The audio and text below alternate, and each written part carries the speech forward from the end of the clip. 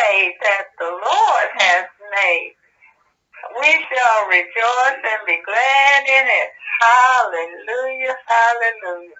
To God be the glory for all the good things he's done in our lives. Hallelujah, praise the Lord. Love you.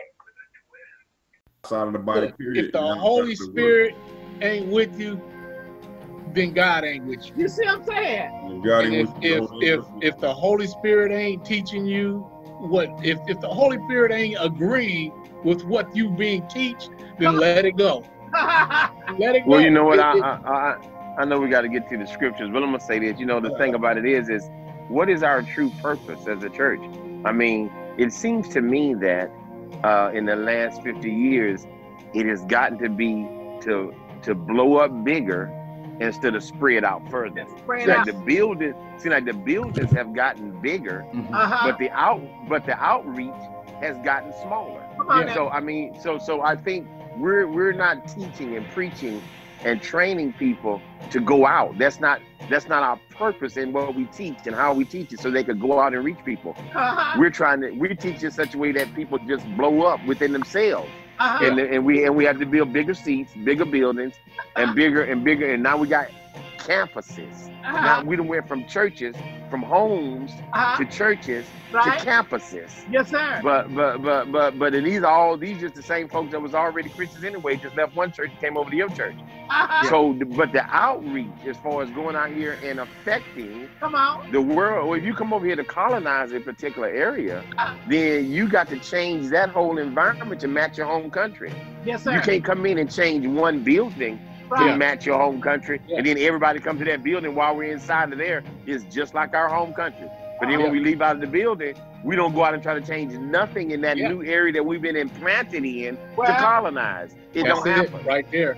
That's it in a nutshell. Because, Brother Hill, it's sad that everybody is trying to build up a congregation.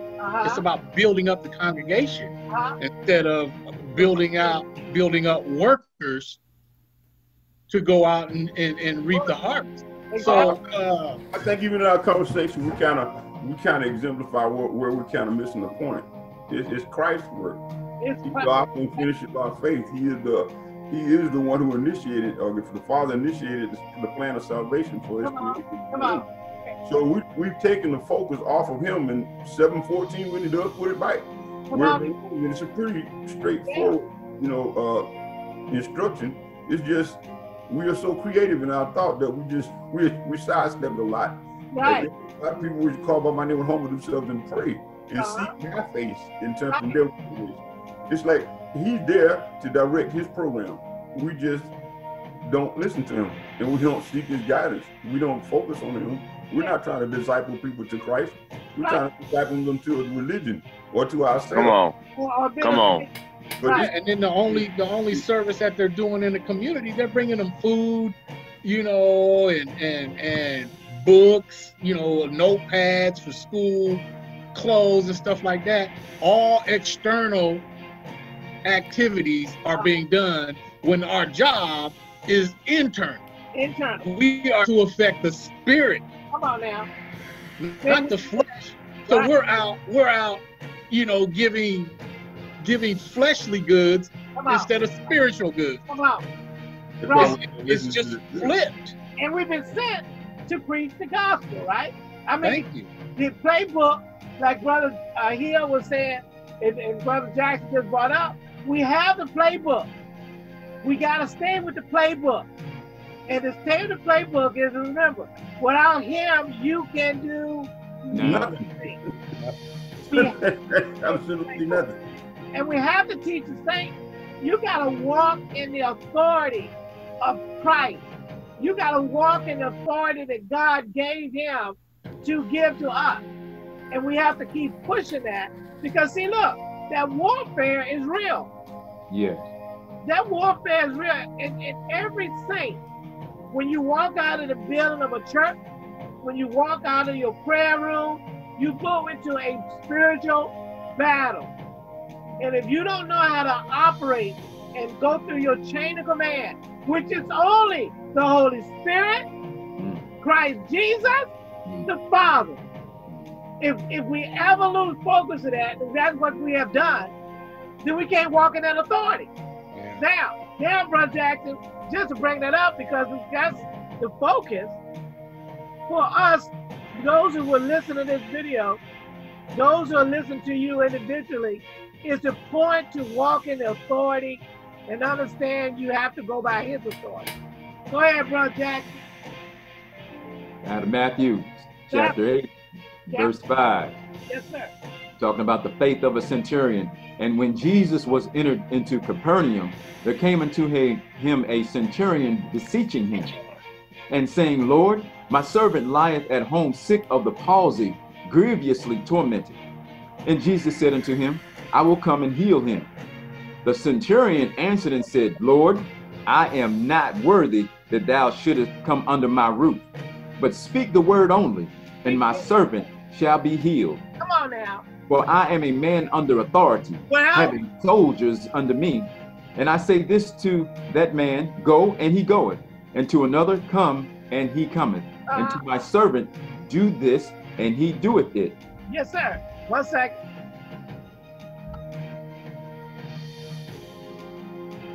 When Jesus heard it, he marveled, and said unto them that followed, Verily, I say unto you, I have not found so great faith, no, not in Israel.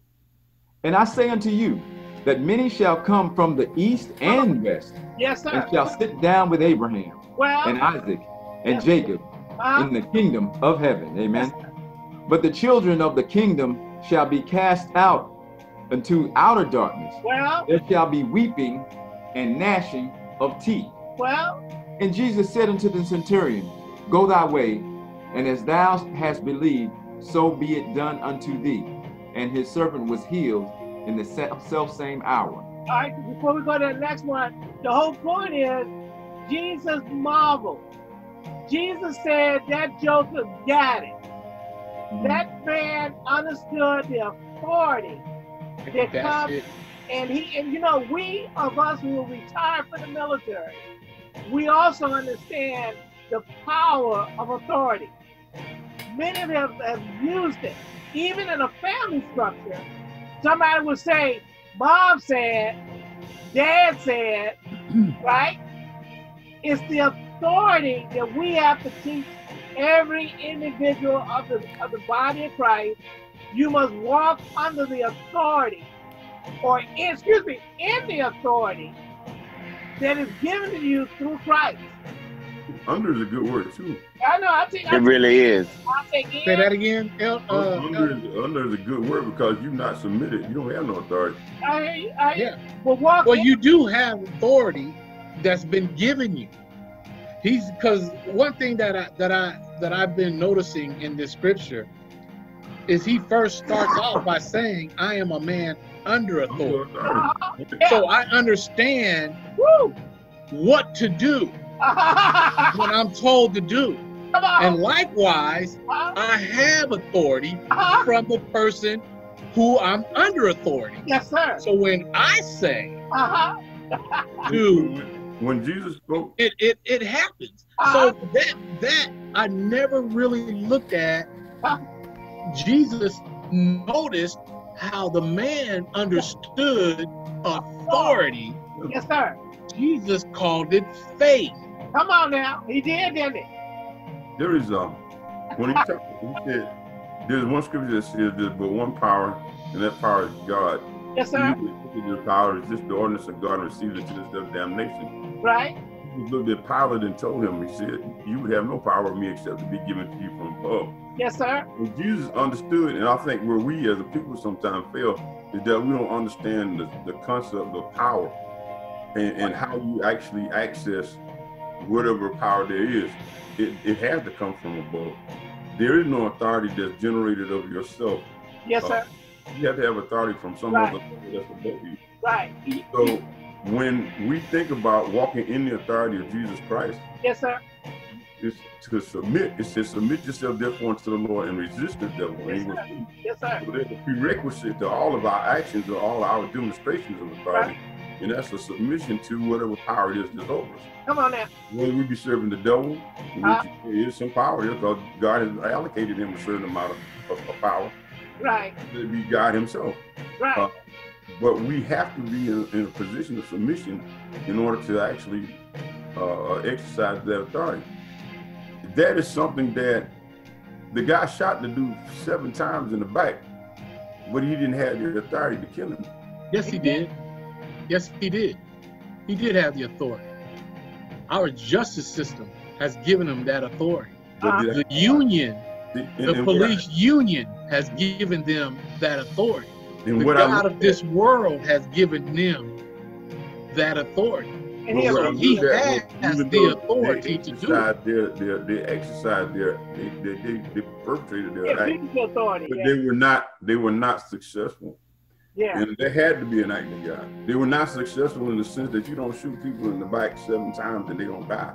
Right. So they had the ability to shoot him, but they didn't have the authority to kill him. And that's the same. Amen. You look at what that's a good word. That is a good word there. And that is the word that I think we have to begin to rely on. Otherwise, we'll start to retaliate in ways that's not going to really align us with the Father. We can't operate the way that they do because we can't access his power and his authority by doing that. Right. These guys, this man's intent was to destroy this man's life. But our God said, no, I'm going to show you how that ain't going to work. There was one scripture, it said that don't put your faith in horses and chariots. He told David that. Because your horses and chariots won't require you no more than God has already allocated you. Right. So you don't have to have anything but a stone and a sling, and you can take down giants. We don't have to fight these guys. And I think that the thing that kind of becomes more and more evident to us is that as long as we align ourselves with God, it said, if God before you, who can be against you? Yes, sir. And I think that is the thing that if we can focus there, if we can focus on bringing ourselves into alignment with God, regardless of how crazy it seems at the time, but sometimes turn the other cheek really don't seem to be the thing that's really going to make a difference. But it shows our submission to our God, and it gives the ability to act in such a manner that he's going to get the glory out of whatever goes down. Well, outside of God, you can't. You can't. I don't know. I don't know too many people that can just turn the other cheek. It's a whole outside of God. There are some people who are just that wimpy that they're not going to turn it, but they'll just accept it. Because I mean, they're just that weak. Right. But, you said a lot, Elder. And the fact of the matter is, we got to know the authority that we have. And as long as we have, if we have that knowledge and we believe, we believe what we have received, then that's when we walk in that authority. That centurion believed. Come on now. Come on. That if Jesus said his servant be healed, that his servant will be healed. Yes, sir. So if we believe that our God shall make sure that no weapon formed against us shall prosper, if you believe that, you will walk in that authority. Come on now. And the reason I want to throw that in there, let's break that scenario down to line up with what Elder was saying and what the scripture was saying. The reason I said the recognizing of under authority is that he recognized that there's a power that he got to submit to, like you said, Elder. But I also want you to understand is that he was in the authority because he was in the military, he was in the Roman Empire as a representative under authority. God is saying is that we must abide in him. One scripture said, if you be in Christ, if you are heirs, right? Well, you want to be in him under his authority, operating under his authority. So, you have to be submitted, but God is also telling me you got to dwell in it. You got to be in it. You got to be part of the kingdom and operate under the authority, like you said, the submission part, but you got to be in it.